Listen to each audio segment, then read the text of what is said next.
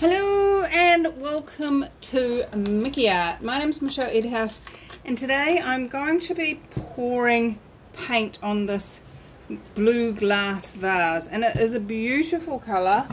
I'm just giving it a wipe down with some alcohol to just get any fingerprints or anything off it, just to give us a place to start.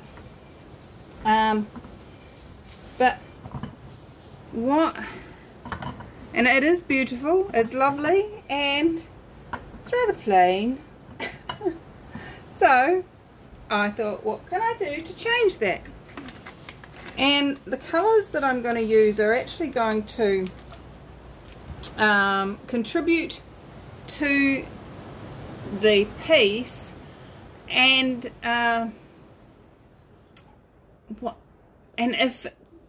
if the colour of the vase pops through, it's not going to be a problem.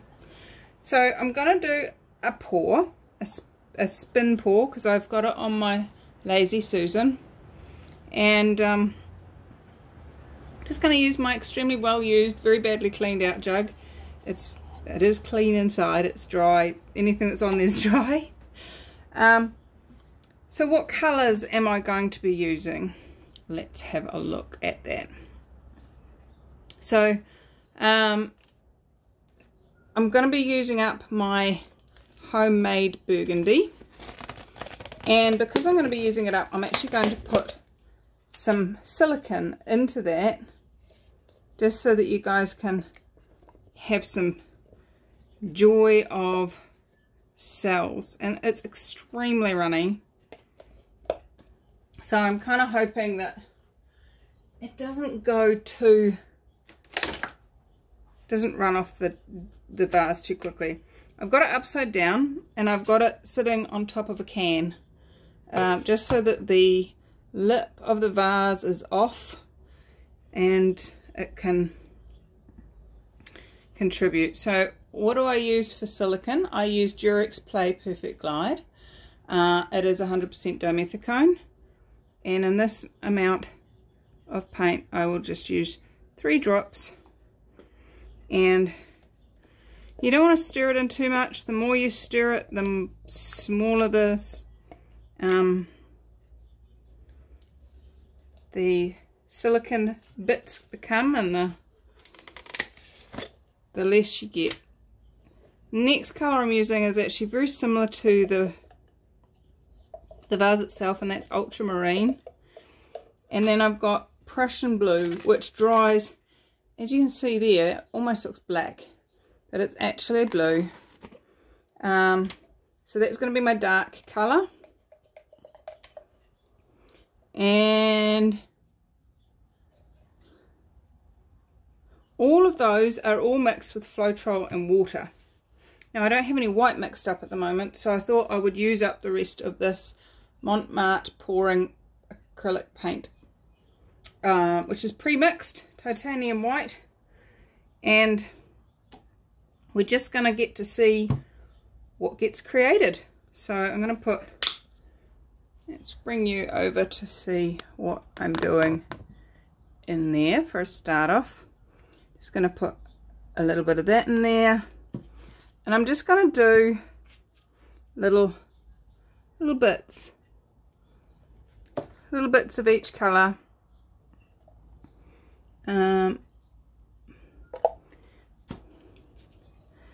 Dark, and it's a dirty pour. That's where you put the colours. You pour them in from reasonably up high and let them mix in the cup before you tip it out.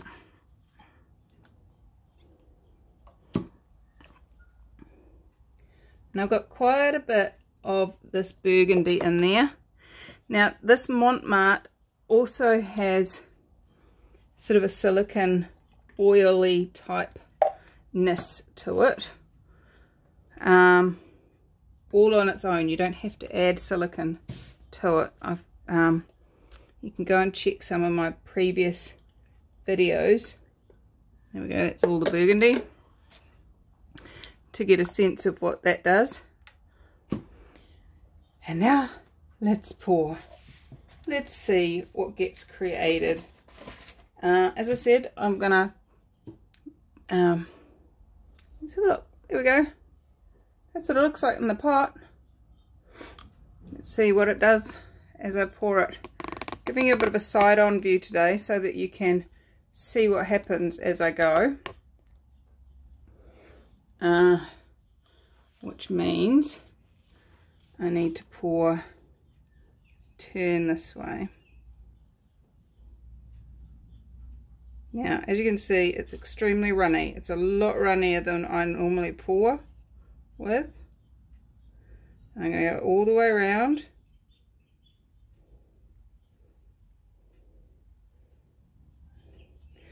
And then I'm just going to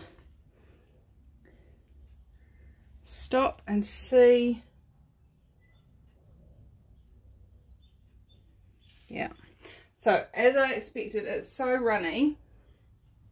It's just pretty much run off. So I'm just going to pick up, sorry, you can't see what I'm doing.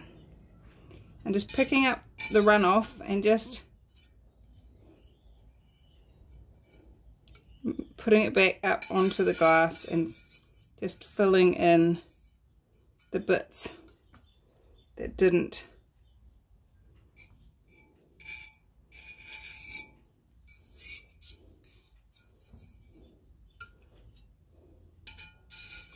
I'm seeing cells already forming in places. Normally I would use a lot thicker paint on a 3D object, but I wanted to use these colours, and these colours were thin. So that's what we're using. So it's going to be a bit of an experiment for me today because I haven't done it this runny before. I also haven't mixed my Reeves and Floetrol mixed paints with the Montmart before, so who knows what that's going to create as well. Montmart's only just released this stuff, so I'm not even sure if it's on Amazon yet. It wasn't when I did my initial test.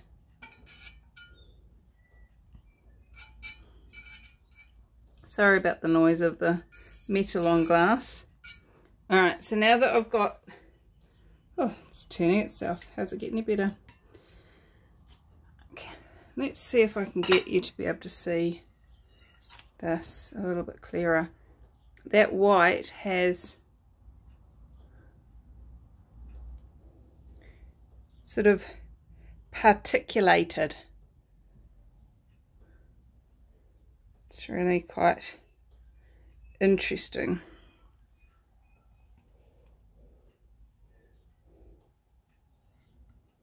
So I'm gonna do another pour and see what happens.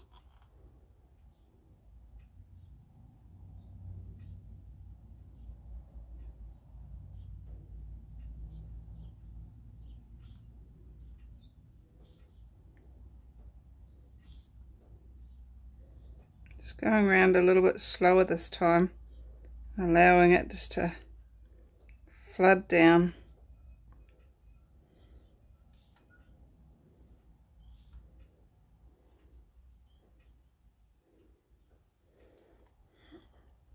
That looks like where I started. Oh, I'm really liking what's happening in that. And if I could just get it to stop right there and dry exactly as it is right now, I'd be super happy. It's really hard to get 3D objects clear on the camera. Sorry about this.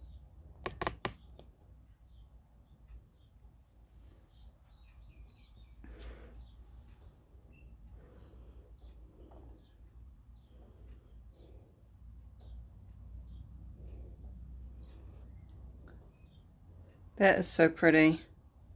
I'm actually just going to leave it as it is right there because I really like it. I actually really like the way that the white has broken up like that.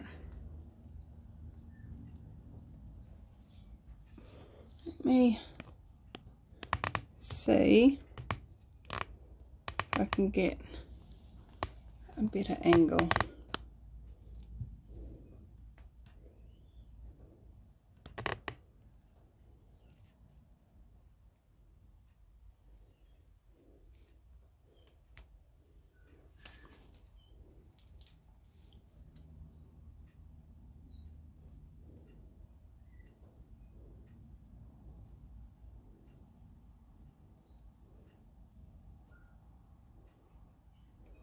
There's a lump there, let me just...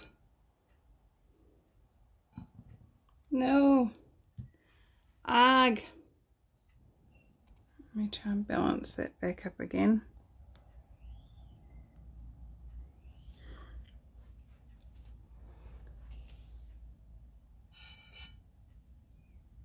Did I get it? Yes, I did.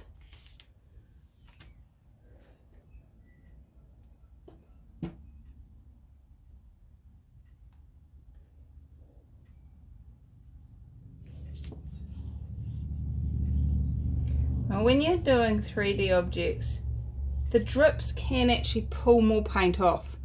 So sometimes if you take the drips off, it stops the dripping process. Not always, but it can limit it, decrease it. Let me take you around the other side, see if we can get better lighting, better angle.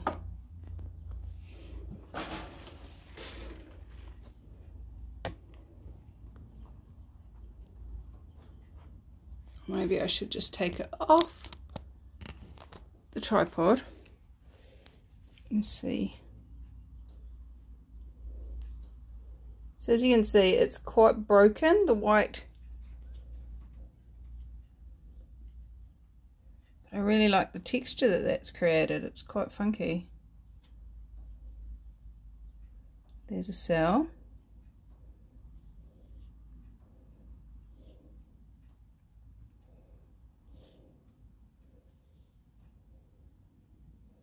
I really like the texture. It's not, wouldn't normally be my preference, but I do like it. So I'm gonna pop you back up and I'm just gonna run the torch over it, pop any bubbles. There may be a little bit of silicone that pops up, but I don't want to do too much, otherwise it'll warm up and run straight off. Yeah, we're definitely getting some cells because I put the silicone in the burgundy.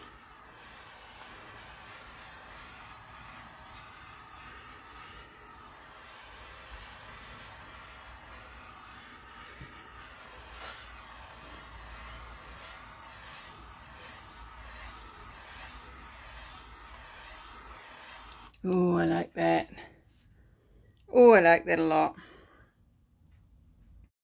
Okay, so what I'm going to do is put this aside and use up the rest of this paint. That will be in another video.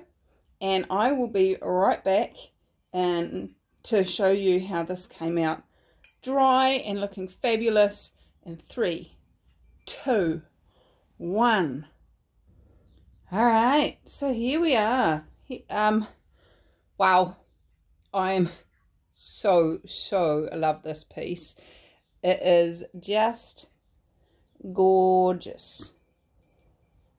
Just look at that. It's just, as I said, you can see the blue from the original vase through it. And if you look inside, let's see if I can capture this on camera. No.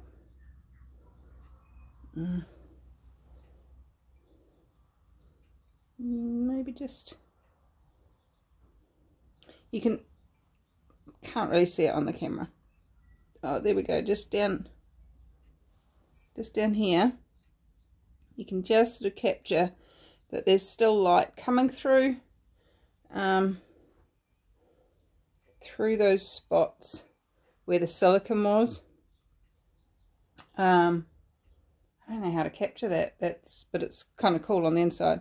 But all these those bright blue bits, the light comes through on the inside. If I turn this around, can we? There we go. See? Light on the inside. Yay!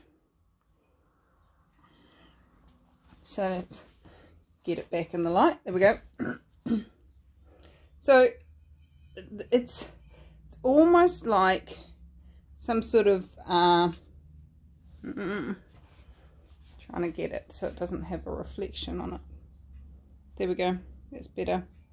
To me, it's like some sort of vine growing up the side of it. The white has separated, like I said earlier. It has separated and kind of become this powdery look, but it's actually contributes to the overall look, so I don't mind that, although I would definitely choose to be aware of that in the future. I really like it. I really like it. In fact, I like it so much as it is that I probably would seal it with a matte sealer. I think if you used a shiny sealer, it would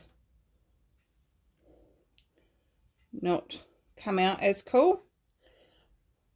So I really like it. I'm really pleased with it, and I'm really excited to show you what I did with the leftovers. The leftovers looks very cool too, so you'll get to see that in the next recorded video. Yeah,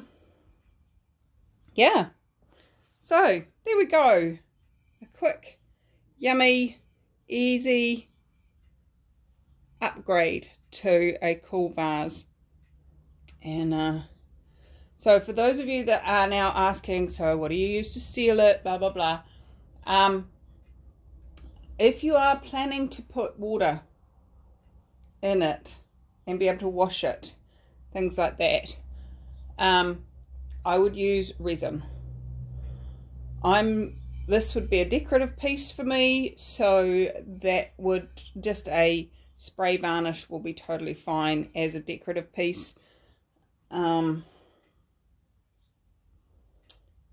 There are some glass automotive type spray varnishes that you could clear coat it with that would create a reasonably waterproof thing, as long as you come over the edge and make sure that the clear coat is whatever your vase is made of, you want a clear coat that will stick to that.